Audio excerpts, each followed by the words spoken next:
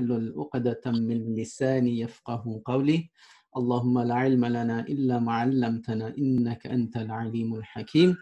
Assalamu alaikum wa rahmatullahi wa barakatuh to my dear brothers and sisters from the infamous, the very famous, the very active Warwick ISOC, alhamdulillah.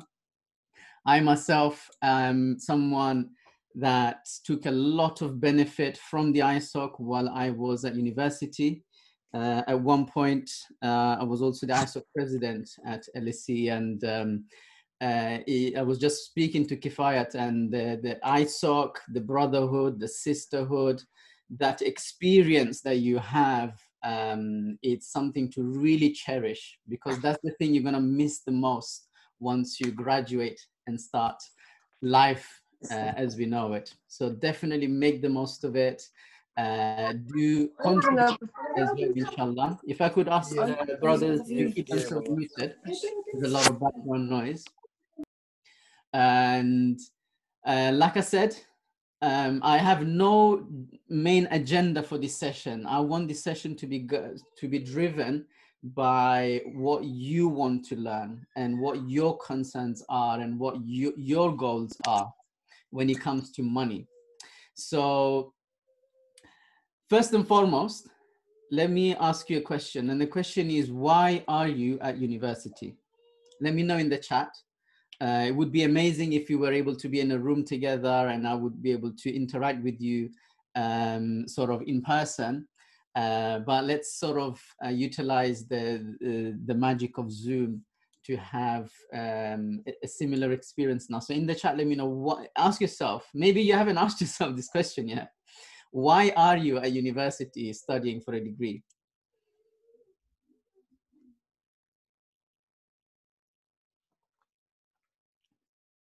Right. So I'm starting to see some answers. Okay, to make money, to make my parents happy. What else have you got? To get a good job, of course, right? So for most of us, it's a means to an end. It's a means to an end. Okay, fantastic. So that's completely fine, and I agree with you. For me, I had my eyes on an economics degree, either at LSE, Oxford, or Warwick. Why? Because I wanted to get into banking. Why? Because that's how you make the money. That's how you make the parents proud and happy and comfortable. Straight. So my next question to you is, what would your ideal life look like?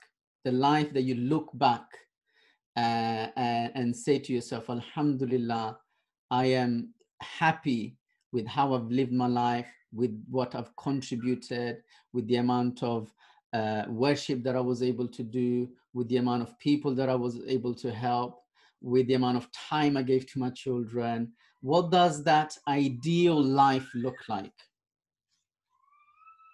Do you even have a concept of what a ideal life should look like?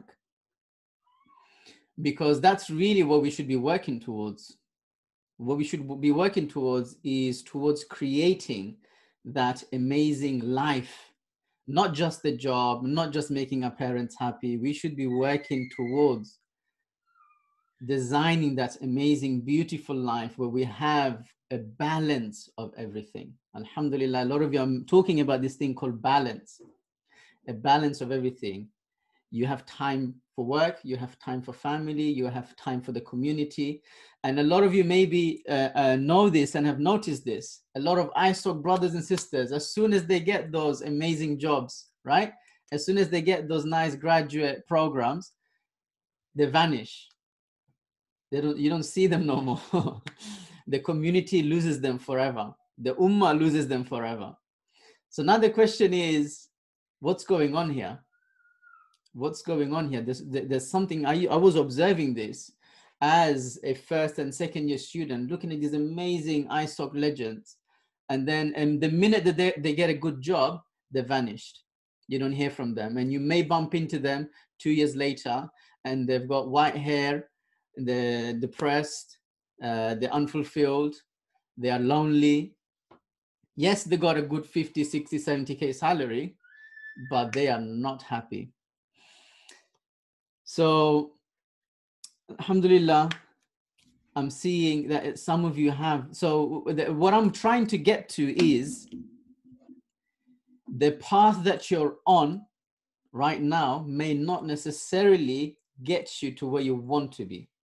That's the realization that I had when I did my internships in Barclays, UBS, Bloomberg, Deloitte. I looked around me and I thought, are these the people that I want to become like? Because I was an intern and I was working with a senior manager. Obviously, the idea is that you join the company and you work your way up. Now I'm looking at the senior manager, and he's he's at work at 8 o'clock, so he's left the house before his daughter even woke up, and he gets home at 8 o'clock, so his daughter is already in bed by the time he gets home. So he only speaks to his daughter once for 15 minutes at lunchtime over the phone, and this is happening Monday to Friday. So then I asked myself, is this really what I want from life? Man, this is not the type of life that I want. And this is the type of life that you will get once you get the prestigious jobs and the good jobs and the nice jobs and all that sort of stuff. Unless, inshallah, you find something that allows you to work from home, which increasingly now probably is a reality, alhamdulillah. So this is sort of, I'm trying to set the scene for the mindset shift that I'm hoping to deliver today. And it may happen for you, it may not happen. I mean, this mindset shift, we actually spend 2 full days with young professionals to help them achieve this mindset shift. So I'm going to attempt to do that with you today on a much shorter time frame. Right, let me go back to the original question that I asked. What are you hoping to learn from a session called Money Mastery for Muslim students? What is it that I can help you with today, inshallah? And I'm going to make a note of it because I don't want to deliver a session based on what I think you need. I want to deliver a session based on what you tell me that you want to learn, inshallah. And I will try my best to give you some, share some of the experiences and lessons that I've gone through. And some of you may have no idea who I am, and that's completely fine. Some of you may have seen my face somewhere on LinkedIn or on YouTube, I don't know. What I would say is that I'm a nobody and I know nothing. I'm a nobody and I know nothing, but I do hope to share some of the lessons that I have experienced, inshallah. So let me know, what is it that you were hoping to learn from today's session? It's called Money Mastery. So were you hoping for me to teach you how to become wealthy, how to, I don't know, avoid interest? What is it that you want to know? Because I can talk about all of those topics, because that's kind of what I've been dealing with the last 7 years, inshallah. Okay, something to do with Islam and wealth. Fantastic. To find out how to go about working towards building more than one income stream. Amazing. My brother Adib, that's a good point, inshallah. The lockdown shows us, yeah. Brother Adib, you have made a realization now as a university student that many people, I would say 80% of the world population, they don't realize this until later in life, when something sad happens, such as them losing their job or being told that they need to be let go, or something like coronavirus, then they realize. So as a university student, if you understand these things from now, you can start paving your future. You can start building the blocks, putting the blocks in place for you to have a different future, inshallah. How to become wealthy, halal investment opportunities that are available. Okay, fantastic. So how to avoid debt accumulation via uni fees, especially those of us who are studying away from home. Okay, alhamdulillah, a lot of these things, these are actually the main topics that I talk about. And you can read about these things on my LinkedIn profile, on our YouTube channel, inshallah. Let me quickly, if you, I'm gonna touch. So inshallah, if you go to YouTube in your free time and search for Golden Touch Academy, that is a YouTube channel basically dedicated to teach all of the things that you just mentioned. So let me go through it one by one. So first and foremost, let me share with you some of the things that I wish I was told when I was in your shoes. Because when I was in your shoes, I had spent vast majority of my life being brainwashed and being told that what you need to be happy is a good job. Right? My whole life, that's what I was programmed. That's what all of us are programmed to believe, that to be happy, you need a good job that pays you a good salary and a good amount of income.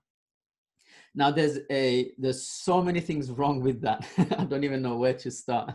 SubhanAllah. I don't even know where to start with that. But the one thing I wish I was taught instead of this is that two things. The first one is, don't aspire to be an employee. Aspire to be an employer. Why should we want to be employees?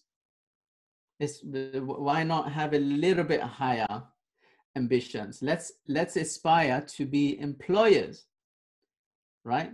We don't want to be the ones on the payroll. We want to be the ones paying the payroll. So that's one thing I wish I was told when I was younger. The second thing, very, very important, is that making money by selling your time is the worst way for you to make a living. The worst way. Name me one Sahaba who was an employee. The whole concept of being an employee, i.e., I come to you for 7 hours, you tell me what to do, and I do it, and then you give me some money. This only really happened and came into existence sort of in the industrial time, in the Industrial Revolution. That's when people started selling their time and labor in exchange for money. Otherwise, everybody had a vocation. Everybody was good at something and they focused on one thing and produced something or provided a service. Everybody was either an entrepreneur or a self-employed person. They had some sort of trade, right? There was no such thing as employed. And you will find sayings, I don't know if they're a hadith or not, that the worst way to make a living is through employment, i.e., working for others, receiving orders and working under others. So these are actually things that in our society, we are programmed to think differently. Now, why is it? Now, let me ask you, why is selling your time for money the worst way to make a living? There's two main reasons that I would say logically, you would, if you were to look at this logically, what is the problem with making a living by selling your time? Let me know, inshallah. You guys are some of the smartest Muslim students in the country, studying at one of the finest establishments. So I'm expecting some high level analysis, inshallah.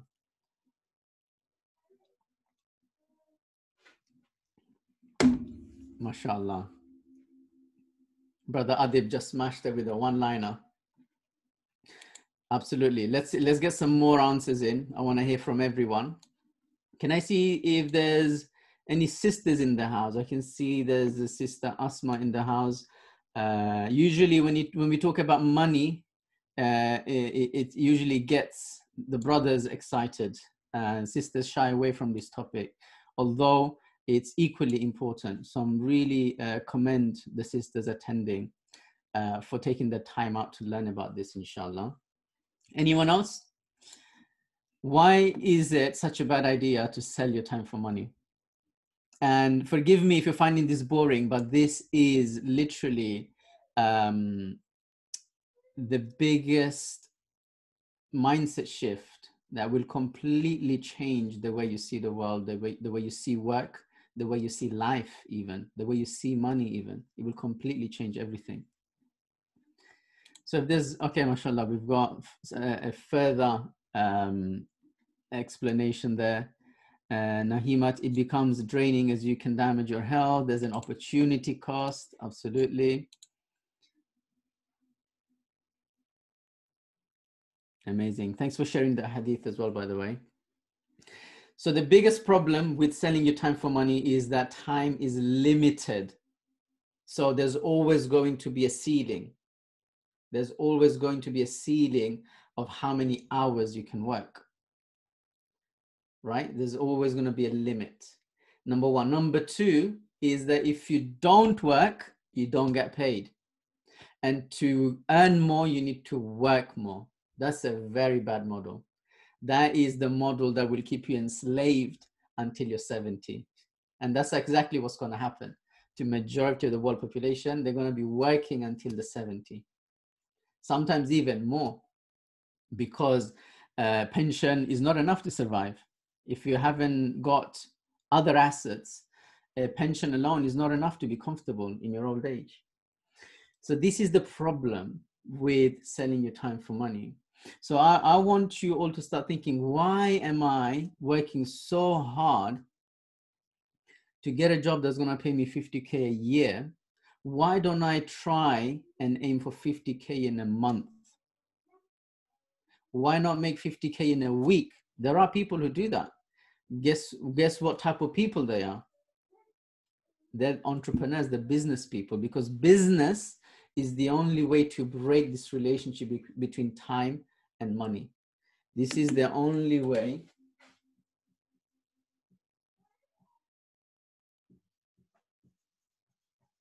you want to break this relationship as much as possible. As much as possible. Why? Because if you don't, then you will be forever working for the money. What does the business allow you to do? The business allows you to earn an income without necessarily needing to be there. How? Through systems, through people, through technology, right? So name any type of business. The income is not linked to how many hours the owner is in there for, right? The income is linked to the output, the value, the services, the benefit that they're adding. It's not linked to a number of hours. So alhamdulillah, that's the first thing I want you to take away. And yes, if you want, ideally, you should be taking notes, because these are things that I wish I learned when I was your age. I learned these things after graduation.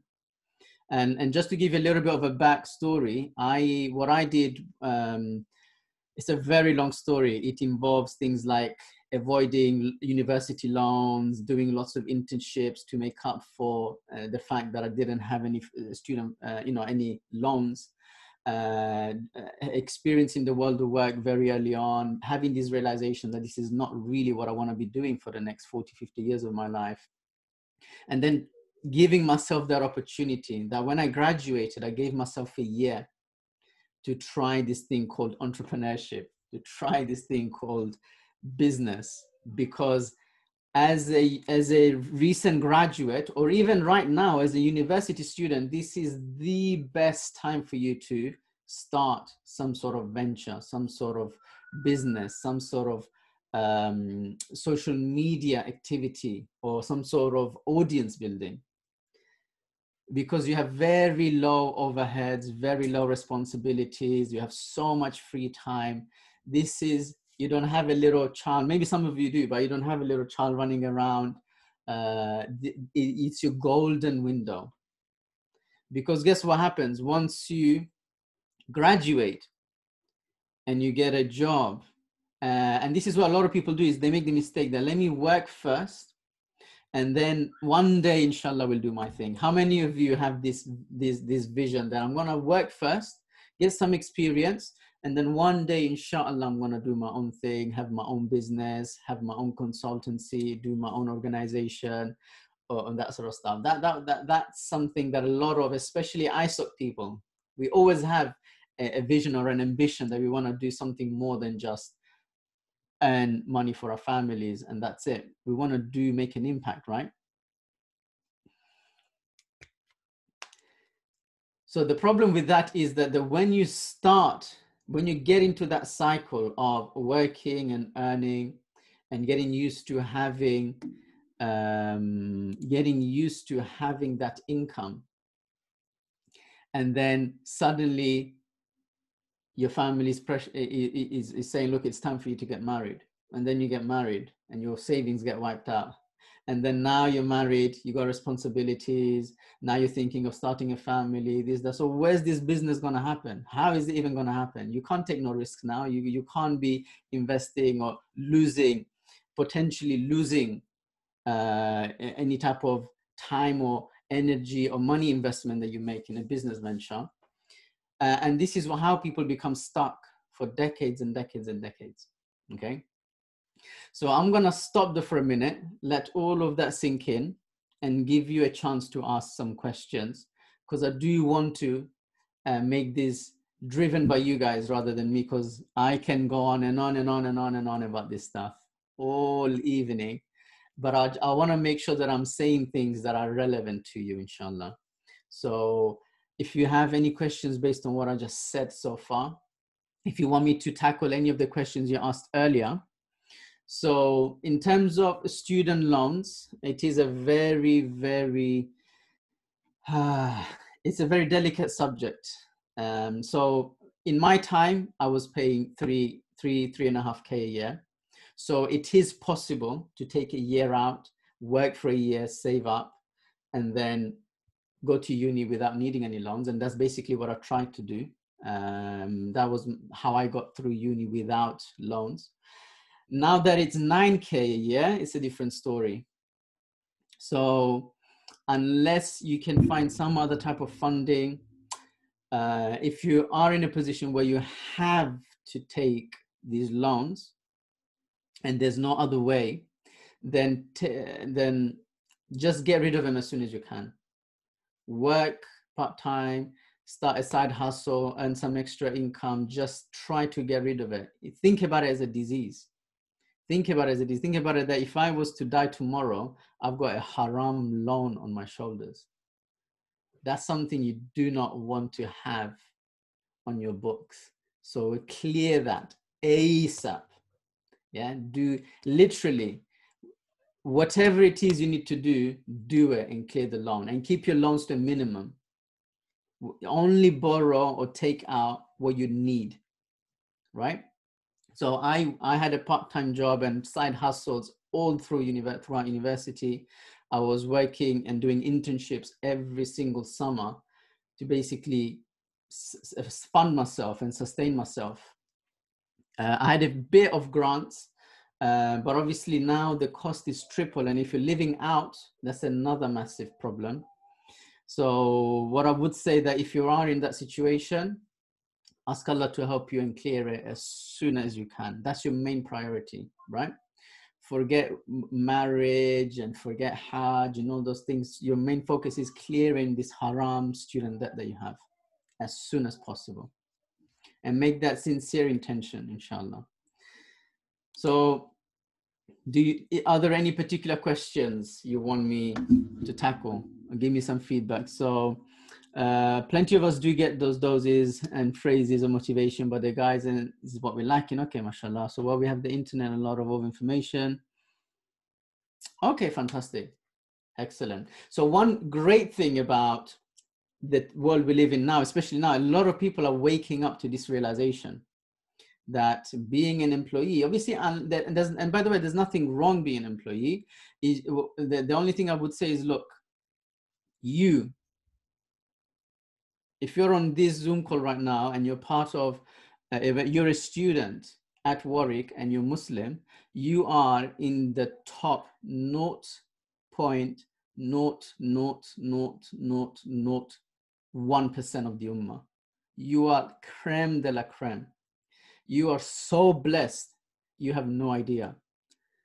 You are so blessed to have your basic facilities, your shelter, your this, that, to be living in the UK, to be being educated, to the opportunities that you have, to be a Muslim, to be practicing, to have been guided. You don't realize how lucky you are. Compare it to the whole ummah, you are creme de la creme. Now you need to be doing something more than just go to work and come home, watch Netflix, sleep, repeat. Am I right? It's not acceptable. For me, it isn't. To be so blessed and just aiming for, okay, man, I'm just going to get a good, comfortable job, have a nice little family life, and just, you know, go on a couple of holidays a year and be a good Muslim, pray my salah, and that's it. I genuinely don't think that's acceptable at all. So we need to do a little bit more than the basic because we're in such a privileged position. So you should be thinking, how do I do something with my life where I can help 1,000 people a day, where I can educate, where I can support, where I can teach, where I can save the lives of 1,000 people a day.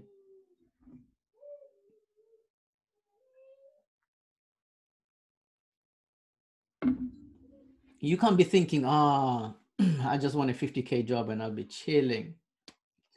If that's what you're thinking, I encourage you to think again. I'm not going to call you a waste man. I'm just saying, think again. Think again. You can't be operating at that level. You cannot.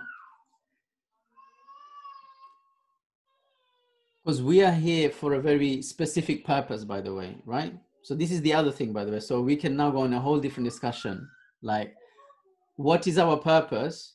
And how will you, as a Warwick University graduate, do during your life to maximize that purpose? So just for a bit of fun, what is that purpose? Let me know in the comments, inshallah. What would you define the one true purpose of your life?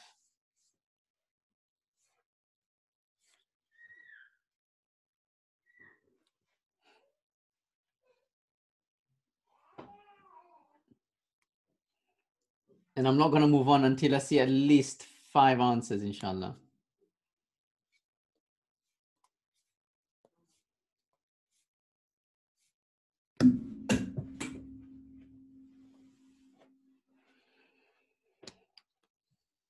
What is the purpose, your purpose of life, or what is our purpose of life?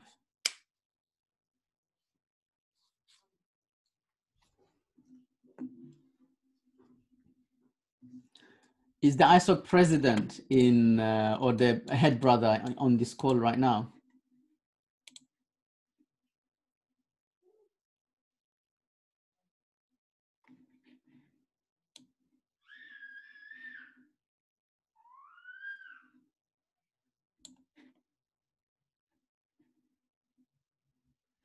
Okay, because I would expect him to get this right, inshallah.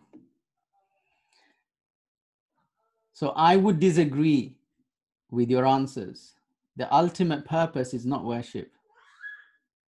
Yes, the Quran does say, وَمَا خَلَقْتُ الْجِنَّ وَالْإِنسَ إِلَّا لِيَعْبُدُونَ, but that is not the ultimate goal of our existence. The ultimate goal of our existence and the short life that we have is to achieve the pleasure of Allah subhanahu wa ta'ala. This is unanimously agreed by all the scholars. There's no difference of opinion. The ultimate goal is the pleasure of Allah subhanahu wa ta'ala. How do we get that? Through worship, through salah, through obedience, and through following the sunnah. Okay? Because if the purpose was worship, then what the hell are you doing seeking a degree? Go sit in a masjid. Why are you wasting your time? You're missing out on your main purpose. So because the ultimate goal is the pleasure of Allah subhanahu wa ta'ala, we need to think, how do we achieve that pleasure? How do we make Allah happy and pleased with us? And we do so obviously by obeying the commands, staying away from the haram, and implementing the sunnah in our life, and having the right intention. So you being at university, what is your intention? If your intention is to please your parents, again, think again. You're missing out on an opportunity. Your intention should not be just to please my parents.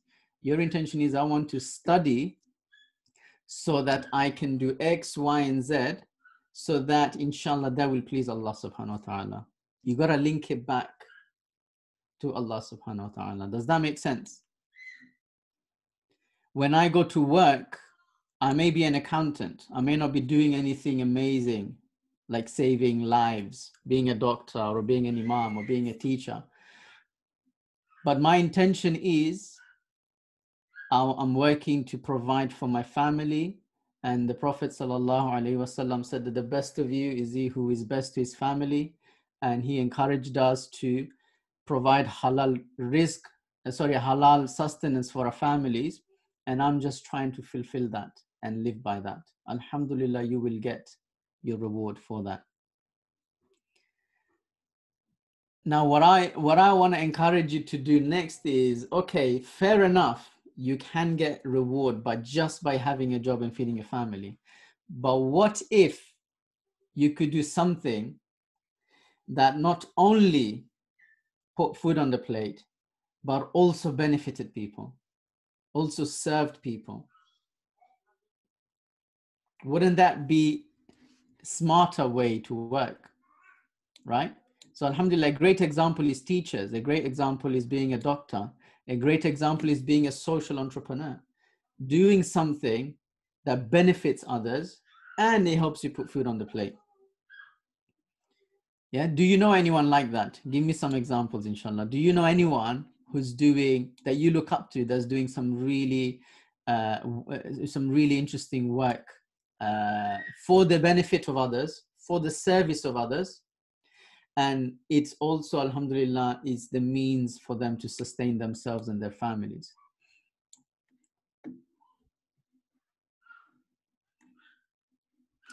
Because if you don't know anyone, maybe that's the problem. You haven't been exposed to this model of life. The only thing you've seen is get a job, come home, eat with your family, sleep, and then repeat. Doesn't matter what you do for as long as it pays well and it's halal. But because you are creme de la creme of our ummah, that model is not good enough for us.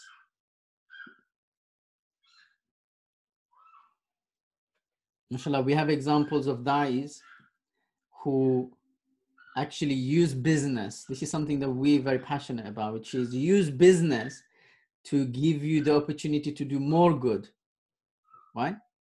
Do even more good. The brother's asking, why is it not good enough just to have a job and be good to your parents, be good to your parents, your family, and all that sort of stuff? That is because of that statistics that I mentioned. Maybe you've missed it. That if you are right now a Muslim student in Warwick, and if you look at the whole ummah, you are the most privileged top strata. You are the top, not the top 1%. You're the top 0.00001%. You've been blessed so much to be living in a country where you don't have to worry about food, electricity, insects, bombs. To be able, you've been blessed. How many Muslims never get into Warwick because you need the grades? Yeah, that's not what you're doing. That's all blessings from Allah. Now, if you are so blessed and in such a privileged position, shouldn't you do something with this gift? Shouldn't you do something with this amazing opportunity that you've been given? Maybe I'm wrong. Maybe you can convince me otherwise. What do you think? I think Brother Mubs is asking me. So inshallah, let's have a conversation. Let me know what you think. Because it's not good enough because you are not just any other guy. You are someone who's been blessed to the max. And the best way to show gratitude is by using that gift for the pleasure of Allah subhanahu wa ta'ala. So instead of me using my LSE degree to enrich myself and my family, how can I use it to do something that will please Allah subhanahu wa ta'ala? Now, what that something is up to you. Up to you, your vision and your intention, right? I've decided to do a particular thing, like I'm passionate to educate my community on matters of money, matters of halal wealth, halal investments, and all that sort of stuff. and I'm able to teaching them how to start businesses, how to grow businesses, how to systemize businesses, how to productize their knowledge or their experiences. So that's just one very humble example of how you can try to give back. But the main point I'm making is that you should feel compelled to give back.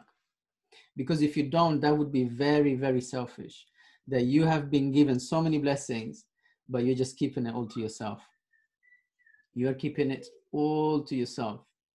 And you're using it just for the benefit of you and your family.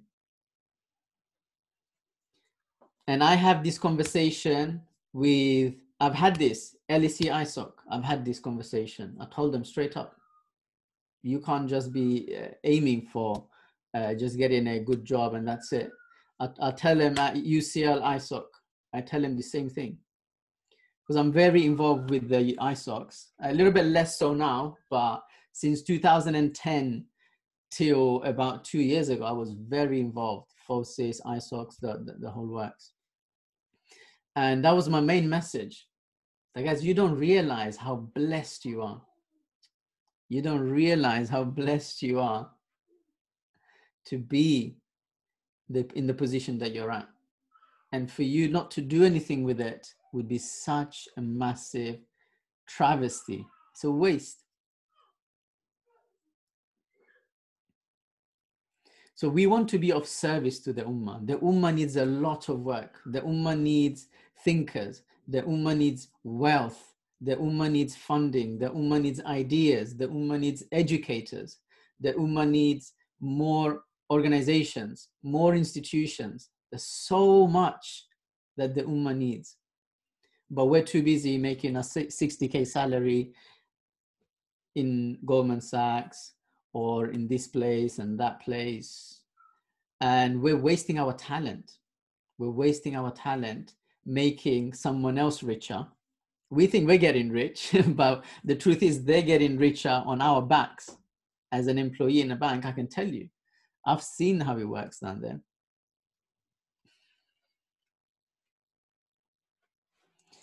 Amazing question here from Sister Asma. That look, not every business venture will end successfully. And now usually startups have a very low success rate, and being an employee is the most secure option for those of us who can't afford to fail. And I know what you mean by can't afford to fail.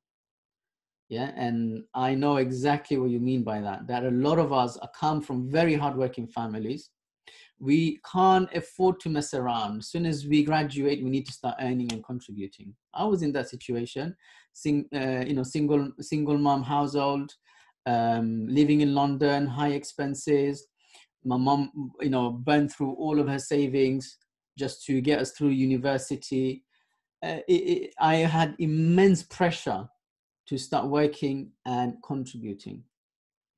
But if I had given in that pressure at that time, I would have been stuck there forever.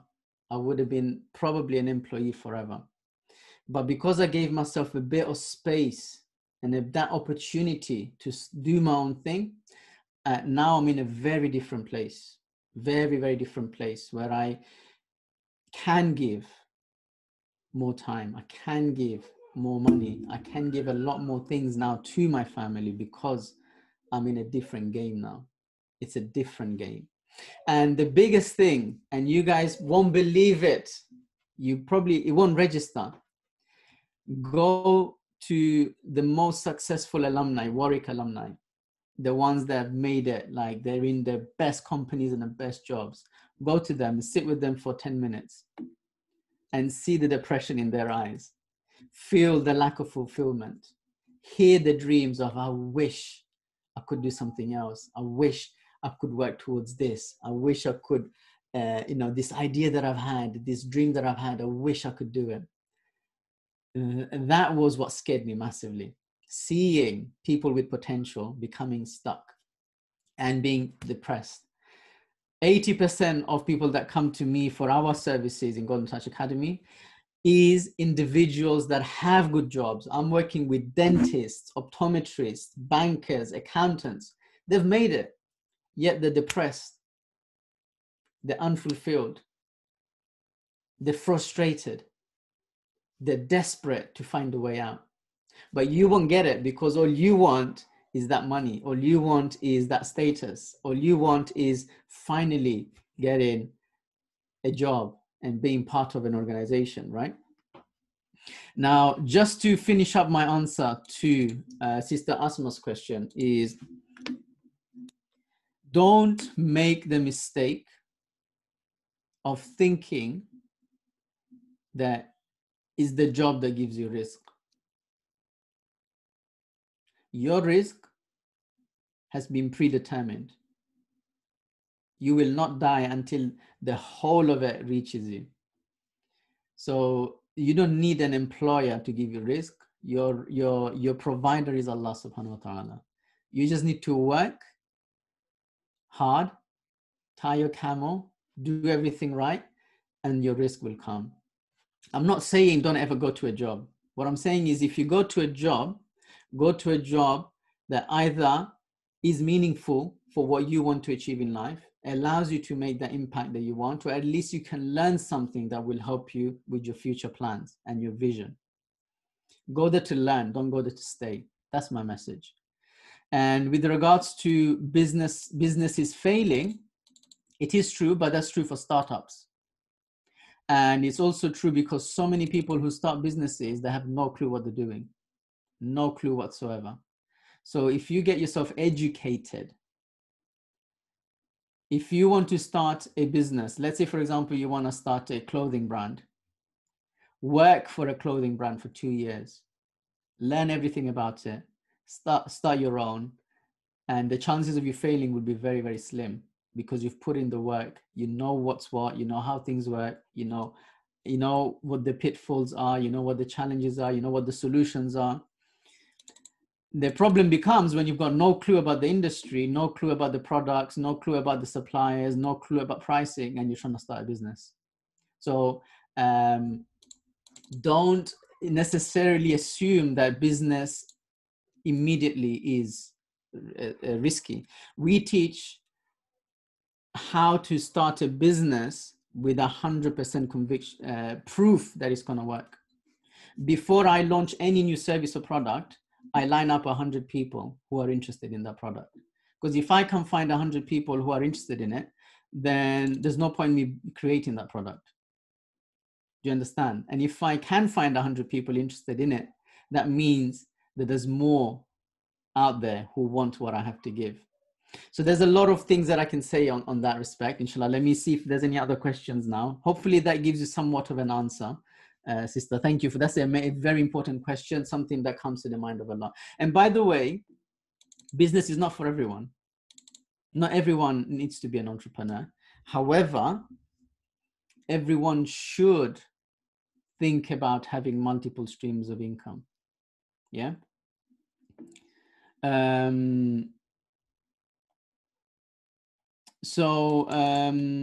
There's a question, you can be an employee as well as work on a side venture. Yes, so it really does depend. There are plenty of people who are very happy with their job. Khalas, alhamdulillah. If your job is, let's say you're a teacher and you love your job, you love your students, you love what you do, amazing. The only thing I would say is figure out how to build an additional income stream. Why?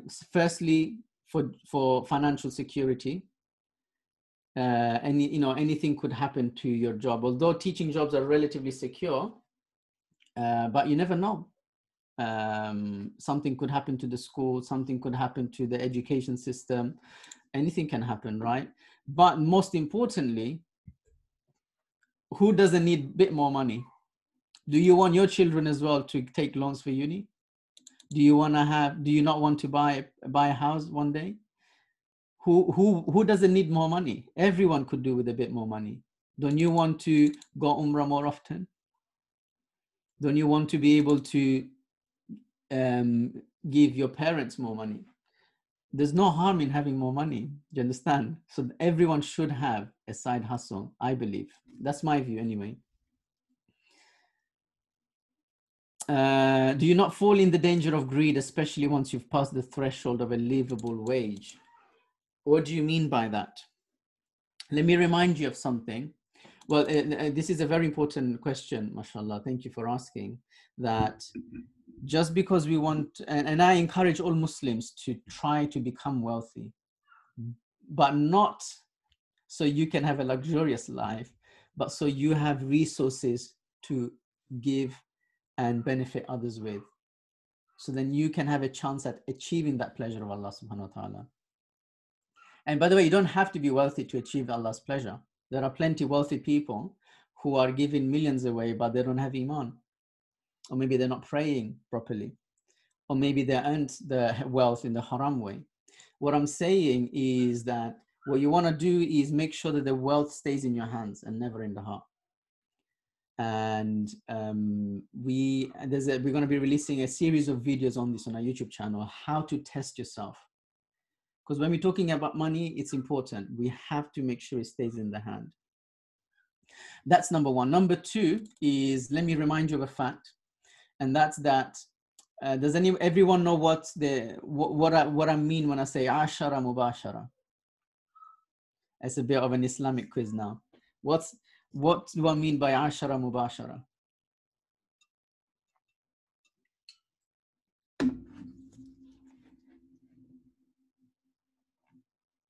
Fantastic. Mashallah, we have a very knowledgeable brother amongst us, the 10 promised paradise. So there's only ever been 10 people that while they were alive, they were given the glad tidings of Jannah. What an amazing gift. Among them, there were two multi-millionaires. I don't know if they're billionaires, but we can say they were multi-millionaires. Among them, there were two. Do we know their names? One is a very famous Sahaba who was a trader, a very successful trader. And the other is actually one of the caliphs as well. Abdul Rahman ibn Auf, radiallahu anh, and Uthman ibn Affan was also very, very wealthy. And then we also have Umar ibn al-Khattab, who was also very wealthy. Yeah, but Abdul Rahman ibn Auf, when he would come to a city, people would know, because there'd be thousands and thousands of camels in his caravan that they'll literally create a sandstorm. So you could see him from miles coming to your town. It was a madness. Radiallahu an. And when he migrated to Medina, he started from scratch again. He said, don't give me anything. Just show me where the market is. And he rebuilt his massive wealth within a matter of months and years. And this is why golden touch is important, because it's an ability. If you have the golden touch, you can create wealth. If you have this knowledge and this understanding of what it takes to create value, create trade, create products and services that people want, you can become wealthy. And Abdul Rahman ibn Auf had that golden touch. So, and what we're saying is that this golden touch is not just, it's a mindset. It's an understanding and knowledge. It's almost like a skill, and it can be learned. You can learn this from others. And we're hoping to obviously share this as much as we can through our work at the moment. Yes, there was a shameless plug. Alhamdulillah. Where were we? Let me work through some few more questions, I think. So I hope that answers. You know, if you think I'm talking absolute rubbish, let me know. Let's have a frank discussion. If you think anything I'm saying is out of order or unrealistic, let's talk about this, inshallah. But I really want to shake up your belief system right now. I really want to break some of the programming that you've been subject to for many, many years of your life. Things like rich people are greedy. Things like business is risky. Things like having a good job is all you need in life, man. Just get a good job, get a nice car, get a nice spouse, and you'll be happy. Because believe me, once you have those things, which we would consider to be sort of bottom of the Maslow hierarchy of needs, this is as far as you can get. You can never get to the top, which is self-actualization. Some of you studying social sciences may be aware of the Maslow hierarchy of needs. If not, look it up. Maslow.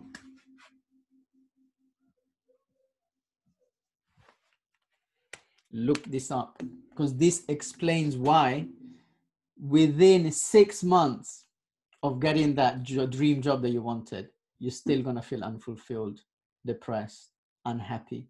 Is because of this.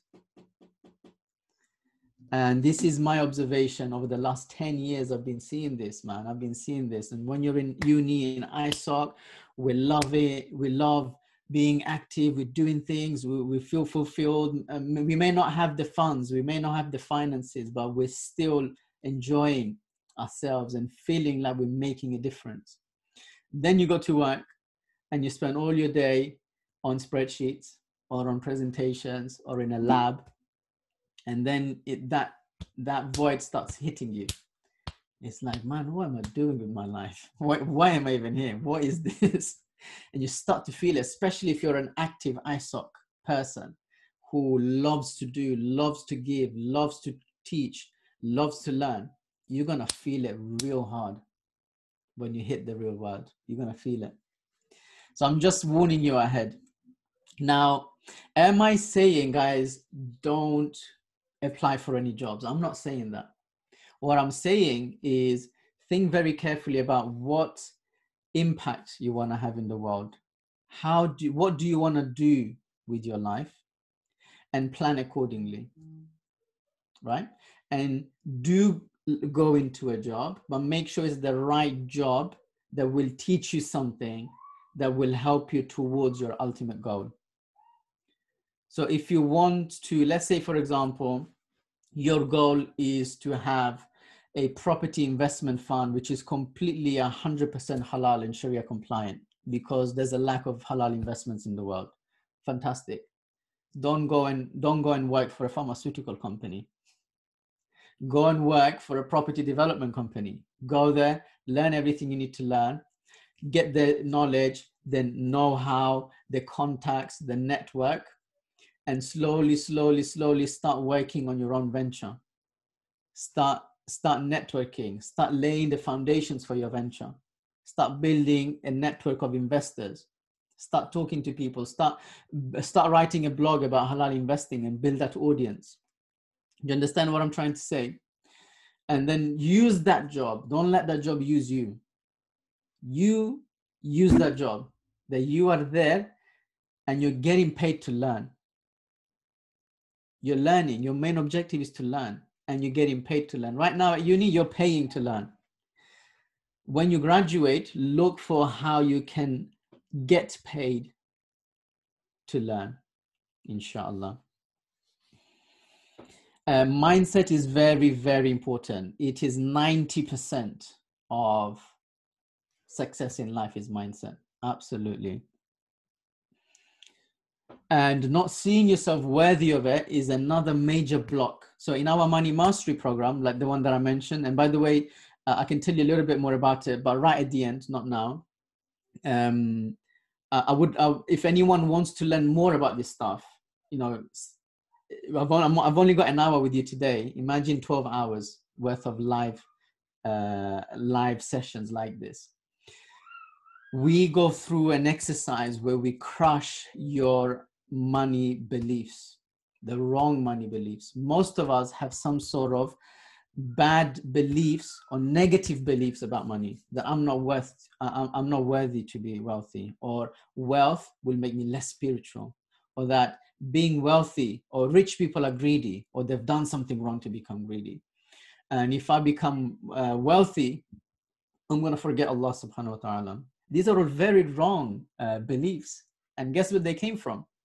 Where do you think they came from? You tell me, because I'm doing way too much talking here today. Where do these wrong beliefs come from?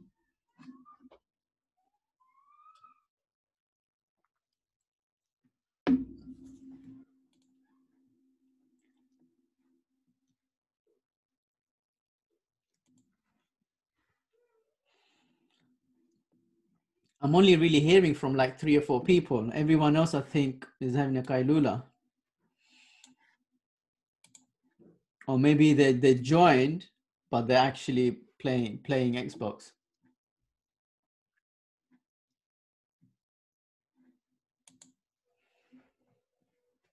Let me hear from everyone. Don't let me sort of start mentioning names.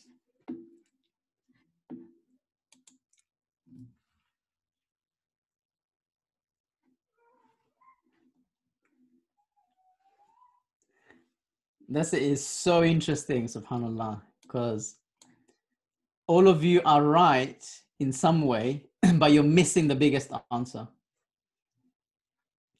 In majority of cases, these beliefs come from your parents. These beliefs come from your parents, because parents and those whom you have grown up around. These beliefs are slowly, we observe the world and we learn from what's around us. Now, if you grow up being told, rich people, man, nasty, greedy kind. Rich people are just dirty people. You're gonna start believing that. And then if you believe that rich and wealthy people are dirty, nasty, and greedy, you are not gonna want to become like them, which means that you are gonna subconsciously keep yourself poor, right? So this is very, very, and some people have no clue. When we go through this exercise, it's a lot of people are affected emotionally by it, because they're realizing that they have had such negative connotations with money for such a long time. And that's the reason why they have so many problems, why they can't hold it.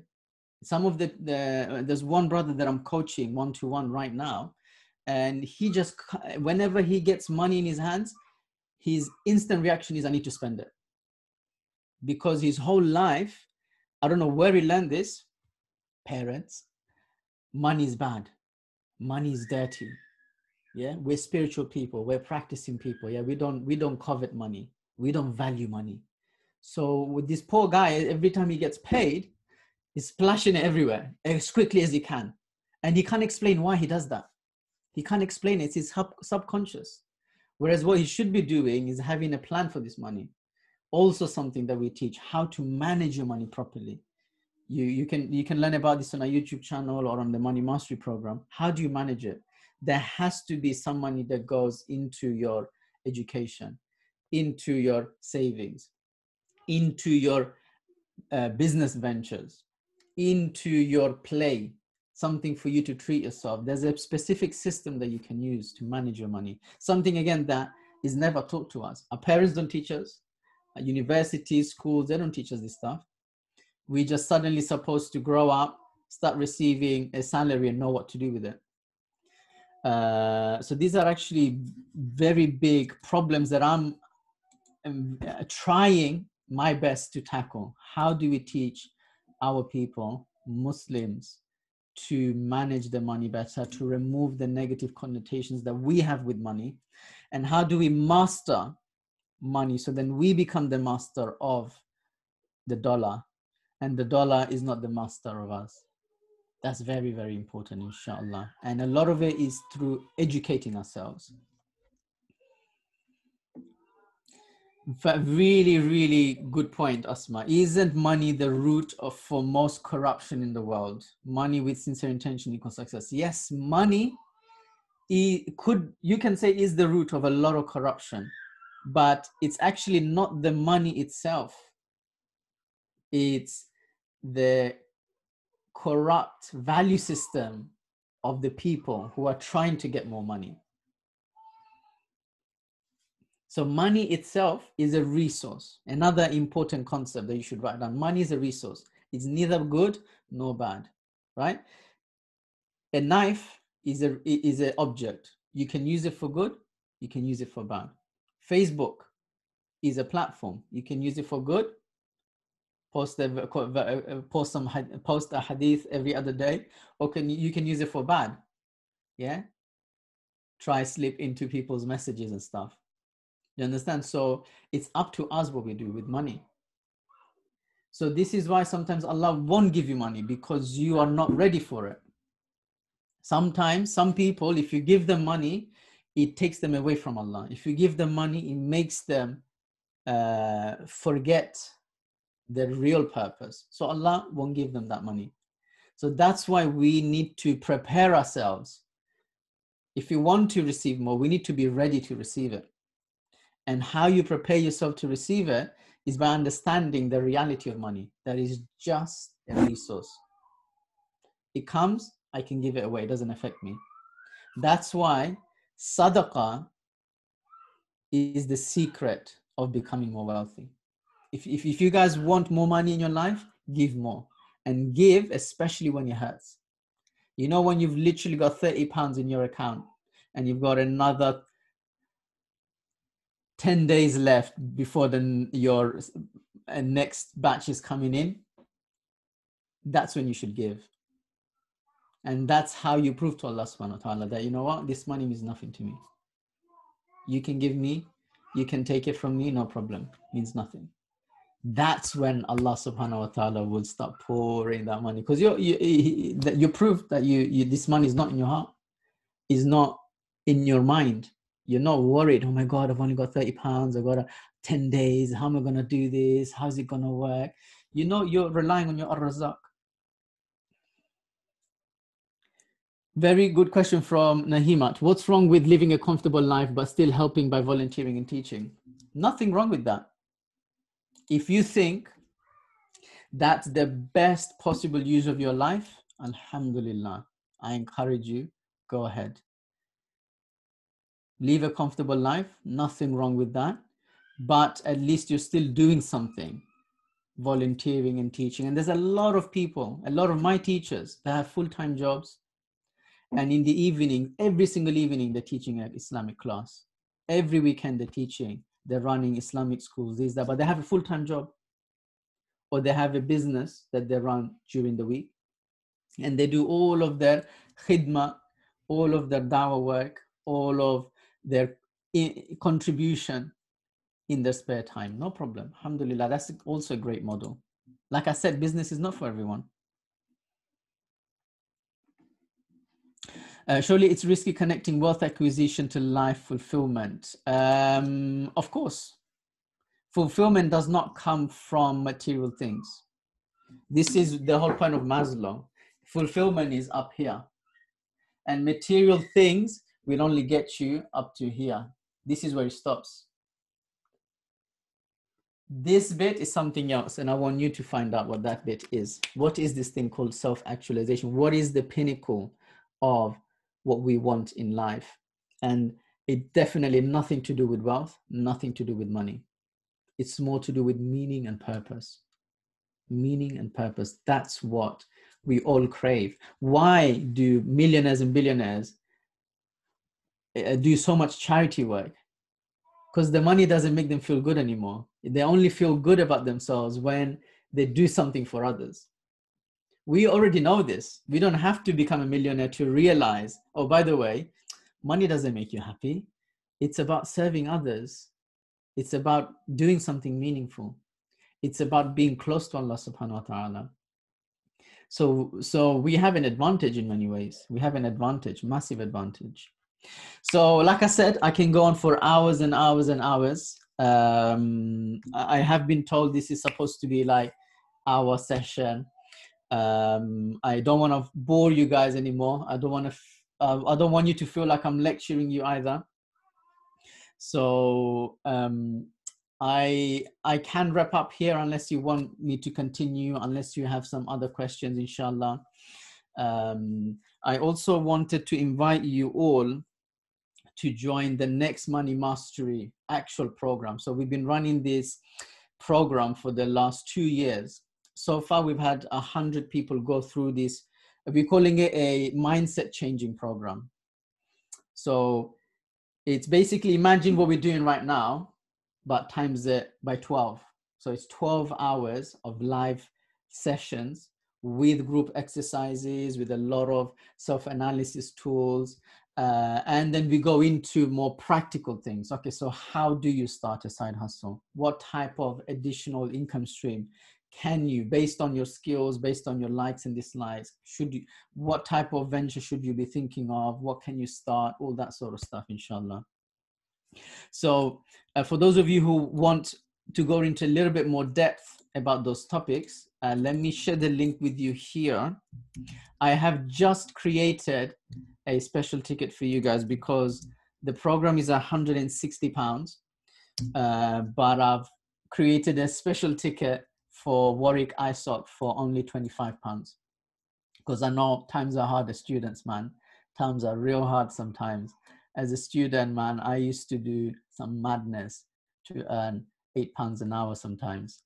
So I appreciate that it's not as easy as a student to afford certain things. So we've given you an absolutely ridiculously discounted price, inshallah. So do have a look. I just passed on the Eventbrite link. There's more information there. Do watch the testimonials. It'll be nice to have you there. It's basically what we did today times 12 with me and my teacher, my mentor, my business partner, Ustad Usman. Happy to take some questions if you guys have any. And otherwise we can wrap up, and I would love to do more sessions with you guys in the future, maybe with the next cohort, or even if you want to do something on a yearly basis, or if you want to go into more depth about certain things. So with regards to, I'm just going to go back up to some of the questions that were asked right at the beginning to see if I've tackled most of them. So when it comes down to, I'm going to answer something quickly. So if you're thinking about how can I earn some extra income, my best advice is think about two things. Number one is, what are you good at right now? And what are you passionate about? If you can find an overlap, then you got yourself a business idea. So I'll give you an idea. Let me give you an example. When I was at uni, I've always been passionate about cars, and I was always really good at spotting good deals, negotiating, and doing all that side of things. And so I used to spend my weekends buying and selling cars, and I enjoyed it. I had a blast, been all over the country doing it, and made some decent money from it. And that's it, really. It didn't grow into a fully fledged business. For me, it was just literally an extra £300, £400, £500 a month. Very handy. It meant that I didn't need a part-time job at the time because I was earning enough from this. You could start a social media type of thing. You know, people say that in today's economy, a social media following is more valuable than a Cambridge degree, right? And I can tell you that for a fact, because I have seen Cambridge graduates who are actually medics. Some of you should look up this guy, yeah, Ali Abdal. I'll talk about him in all my sessions, because he's a Cambridge guy, did medicine, working in the NHS, but he's also a YouTuber. And in his YouTube, on YouTube, he talks about, Nahima watches him all the time. So you know what I mean, right? He makes more money from YouTube passively than he makes as a full-time doctor in NHS. You think about that for a minute. You think about it. He makes more money from YouTube by making videos about productivity, about study skills and all that sort of stuff. He makes 5 times more money from that than he makes as a full-time doctor. Now, being a doctor is like, you've made it, man. Cambridge graduate doctor, you've made it in life, right? Well, no, there's more. You can make 5 times more income passively. Well, it's not really passive, because making videos, it's a lot of effort. Creating a lot of the products that he's created, it takes effort. But when he's at work, YouTube is paying him. People are watching his videos and YouTube is paying him, right? Now, don't get me wrong, he's been working on that for the last maybe 5 years, right? So you don't become that big overnight. But he started when? He started vlogging when he was at uni.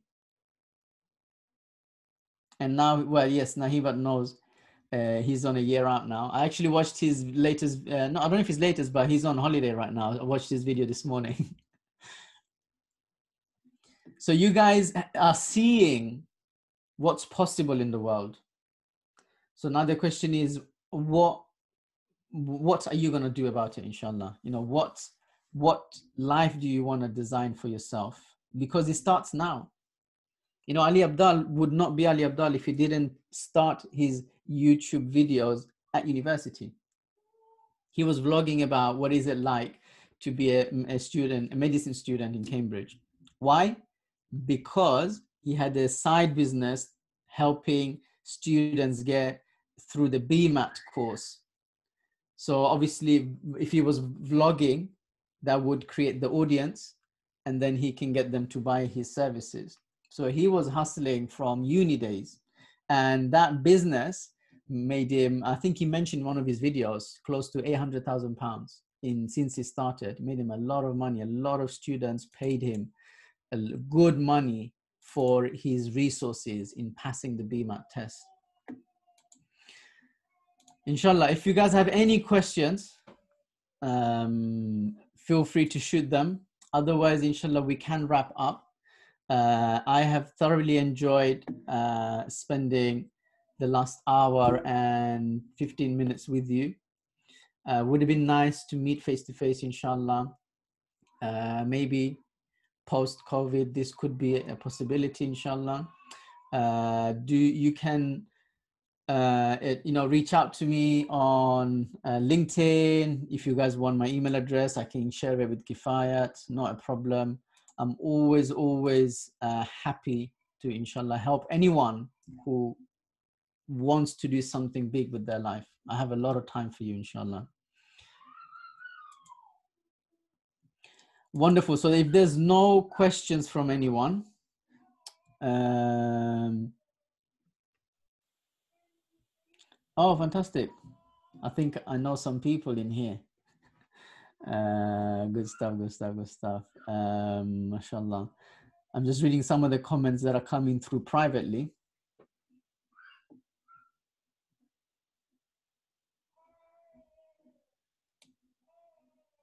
Amazing. Mashallah. Excellent. So it seems like there are no questions as such. I hope I haven't left you more confused, but my main message, I did share a lot of messages here. My main message is, inshallah, realize how blessed you are to be where you are, number one. Number two, realize that having a job is not the ultimate thing, right? You want to do more than just that, right? So I'm not saying don't have a job. I'm saying if you have a job, make sure it's a job that you love. Make sure it's a job that gives you a lot of fulfillment and purpose and meaning. And hopefully maybe do something else on the side to really give yourself a chance. Give yourself that chance to achieve Allah's pleasure. And also remember that selling your time for money is not the best way to make an income. There are plenty ways of generating income without selling your time for money. In fact, the world's wealthiest people, who are the world's wealthiest? They don't work for no one. They are founders, business owners, entrepreneurs, and they are employers. They pay others to work for them, which is why they can get away with not doing much. But guess what? They still do. Why? Because it doesn't matter how many billions you have in your bank, you're still gonna miss out on this. You wanna work on this. You wanna achieve this, which is why Steve Jobs worked right till the end of his illness, which is why Jeff Bezos is still working despite him being multi billionaire. He's still working. Bill Gates continuously is always doing something. Elon Musk is running 5 companies. The money only takes you so far. What's up here is what really matters. And this is modern psychology. This is not, this is not made up. This is modern psychology, and it is backed up by a lot of our Islamic sources as well. Wonderful. I will wrap up here because I don't want to keep you guys too long. Like I said, I can speak about this stuff for a very long time. I have enjoyed my time with you. I pray that Allah, inshallah, gives us beneficial knowledge and gives us tawfiq to sincerely serve Him and do the best that we can to be grateful for all of the blessings that He's given us. And inshallah, look forward to meeting you all at some point. And massive thank you to Kifayat for arranging this. Again, interesting story how I know Kifayat. Maybe he can tell you another time, inshallah. But it's somewhat linked to what we discussed, which is, about how can you make an impact? How can you serve others?